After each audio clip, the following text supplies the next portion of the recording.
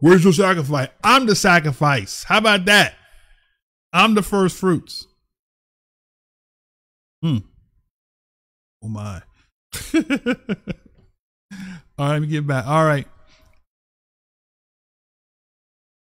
For the law maketh men high priests which have infirmity. How about that?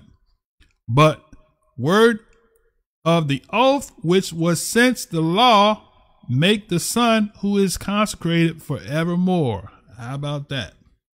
So that's it. Now we're going to tie you into it so you can see, and then we're going to kind of whet your appetite for the next half hour for the lesson on. It's not going to take long to do what we got to do with that meat offering. It ain't going to take much to do.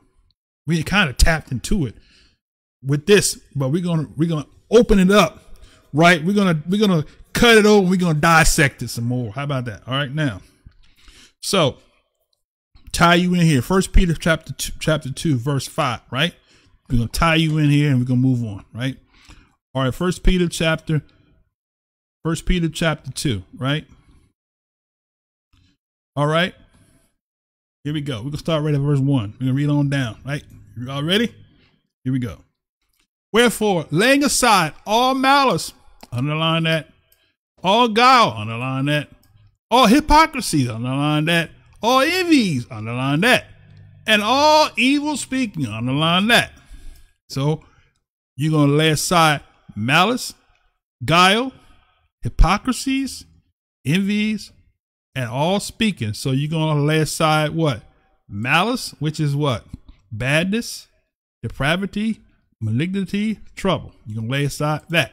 You're going to lay aside guile. Guile, which is what? Tricks. Tricks are for kids. You're going to lay away tricks for kids. You're going to lay away Wile E. Coyote. See that Wile E?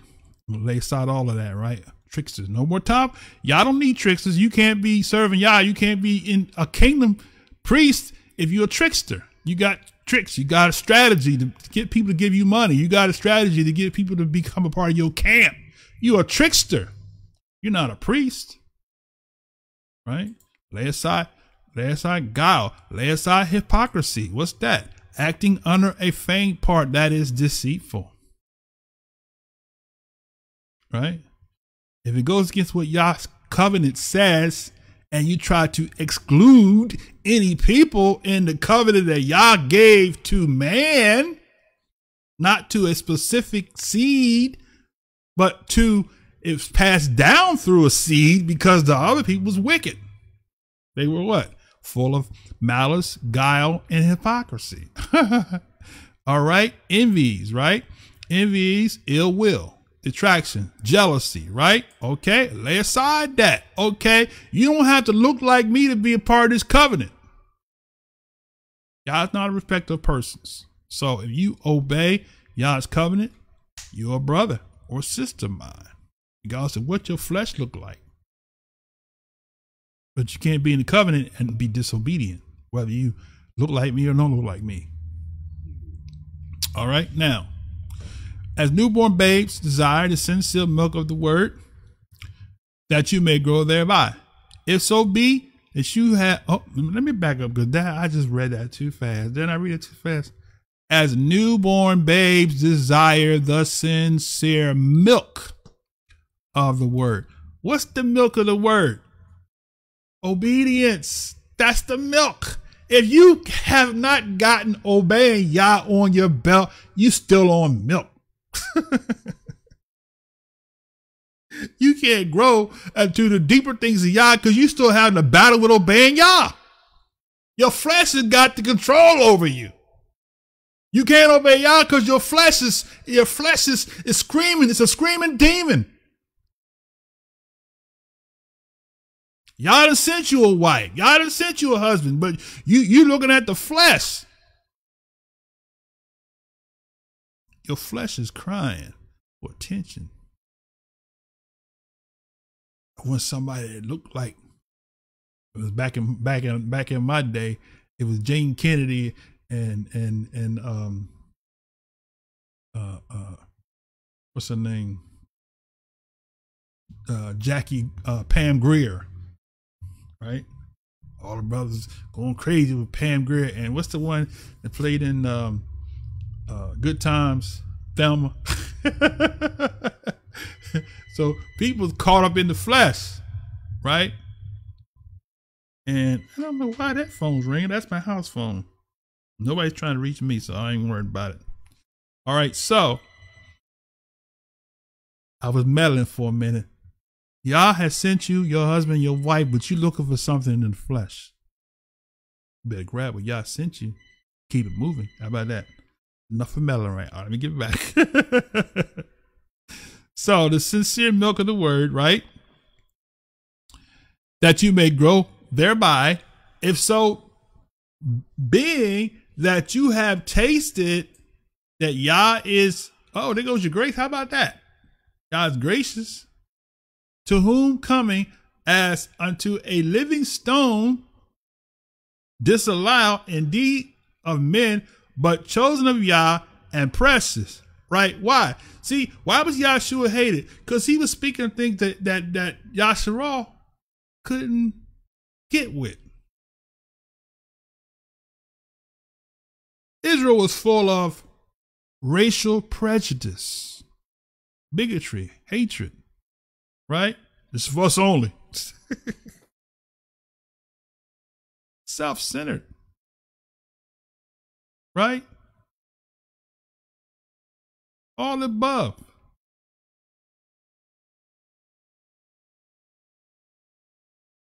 Let me get back now. You also are lively stones, built up a spiritual house, a set apart priesthood to offer up spiritual sacrifices acceptable to Yah by Yahshua the Messiah, right? What is the spiritual sacrifices? We talked about that in a previous lesson. It's death to self. You can't receive what Yah has for you as long as your flesh is alive. Right? All right. So, acceptable to Yah by Yahshua the Messiah. It took me a lot of years to learn that. Why is it that we have to wait till we get old to see what Yah wanted us to see? And all those years that you lost, it took you all them years to figure out how to get the best that Yah has for you, because you was living by the flesh and you went after what you went after to only have life sifted out of you because you went after the flesh and not after the spirit. And Yah would fix everything that you needed, put it right in your hands, and you lived happily ever after. It'll save you some time, some frustration, some bad choices, some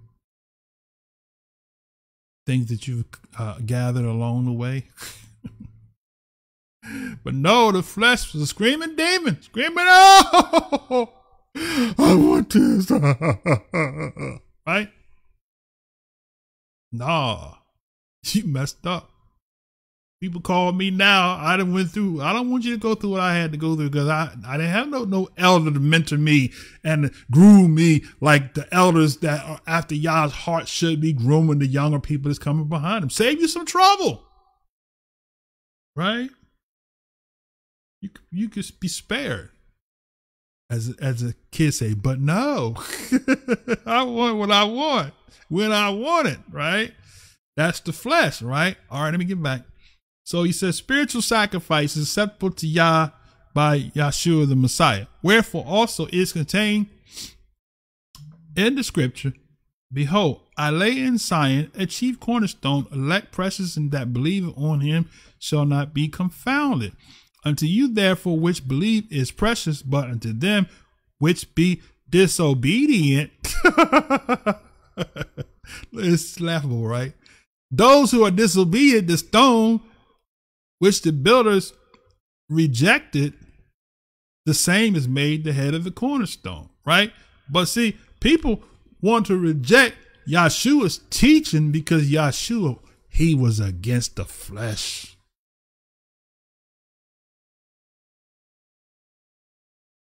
You know the works of the flesh, right?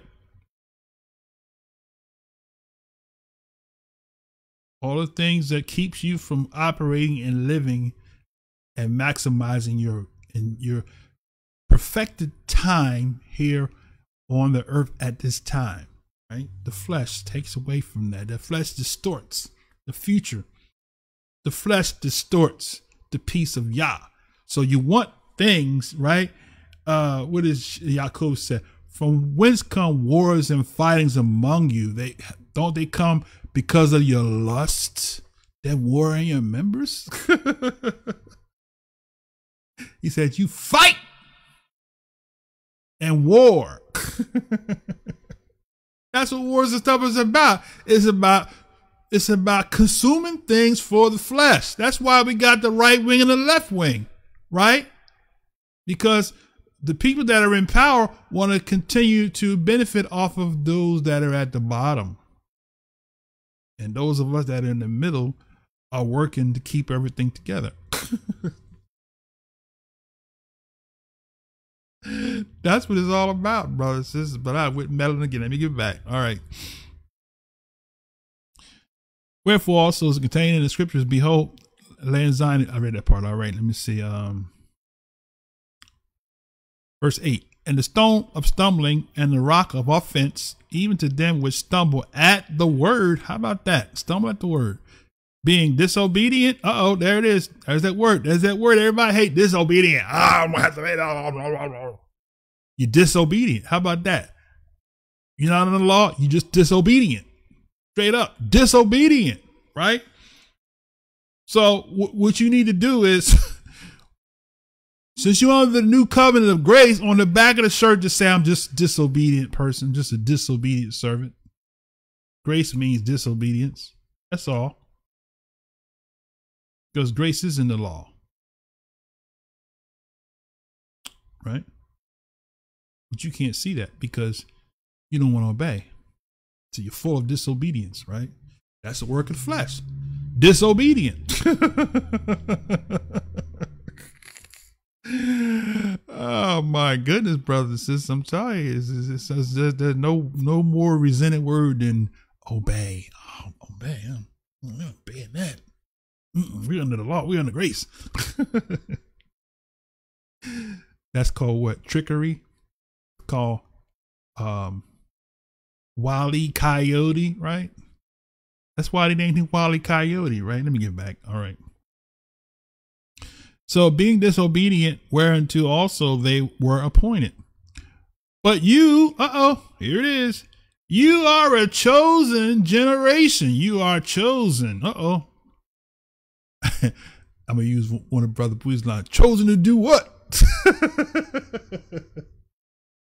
That's a good question. That's a valid question. You are chosen. Chosen to do what? Want to know? You are a chosen generation. Let's look at that word just for the sake of it. Chosen. Selected. Oh, favorite. How about that? There's no favorites in Yah. He said you chosen. You favorite. Your favorite generation. Genos. Kindred. Right? And a royal. Kingly. Kingdom of priests. You're a kingly. Kingly. Priestly. That is a sacerdotal order.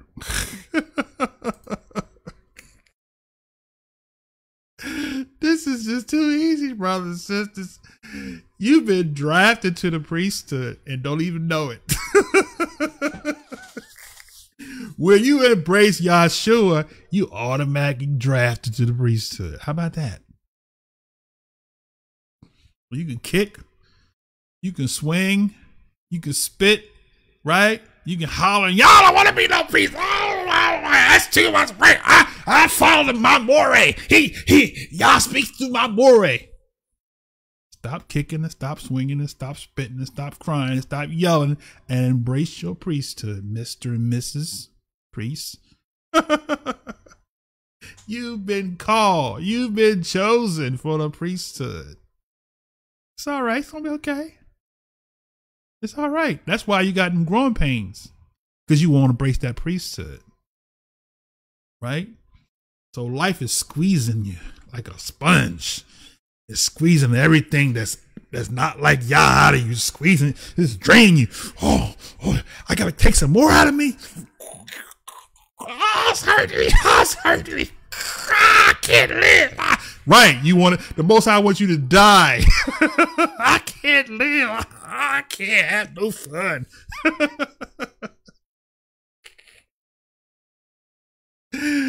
Slap yourself. Like, remember Barney Rubble and Fred Flintstone? Fred was going through the conniptions. And Barney reached back to California and slapped him. Fred said, oh, thank you. I needed that. Right. So sometimes, Baruch Shabbat, Bidison, sometimes you got to slap yourself. Right? Slap yourself back into obedience. That's all you got to do. Right? Let's get back. Man, I didn't get to the lesson. I'm gonna give it to you. Okay. This is where y'all wanted me to close in on. So, gotta be obedient, right? All right. So, he says, "You are a chosen generation, a royal priesthood, and a set-apart nation." Right? A peculiar people. How about that? Peculiar. Where do we see that at, huh? See, people read the New Testament and they don't know that these apostles are quoting Tanakh all the time. This is Exodus 19 all day long. He said, you are a chosen generation, a royal priesthood, you set apart, a peculiar people. I will make you above all people. If you obey my voice, keep my covenant, you shall be, right? Above all people. They bringing it back home. Shimon Kappa saying, this is what he was saying to us from the beginning. We can't see that. Oh my goodness, brothers and sisters. Too much flesh on the parade. We don't want to be priests. Oh, we can't do that, brother. I'm still a babe in this walk. How long are you going to be a babe on milk? Master that obedience to Yah's covenant, and then you'll be all right. All right? Probably somebody get to somebody that's a little 5, 10, 15 people that tune in with us each week.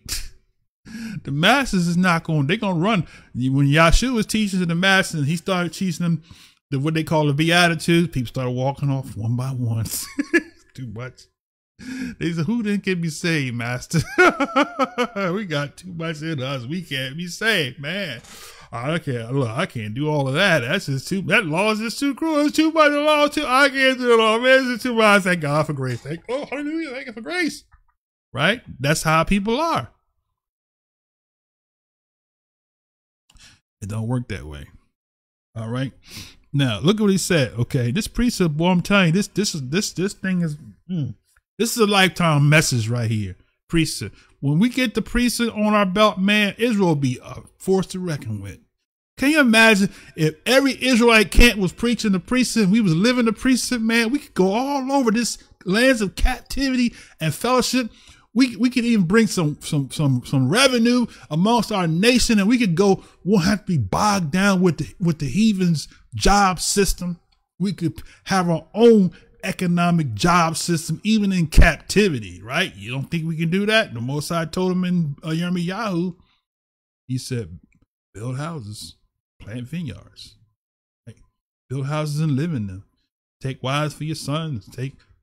Take husbands for your daughters, that you might." Increase. Can you increase in captivity? Yes, you can. I don't mean to sound like Obama. Yes, we can. No, okay, let me get back. All right. So he says, you are a chosen generation, you're royal priesthood, you are a peculiar people that should show forth the praise of him who has called you out of darkness. What is that darkness? It's the same as walking in disobedience, is darkness.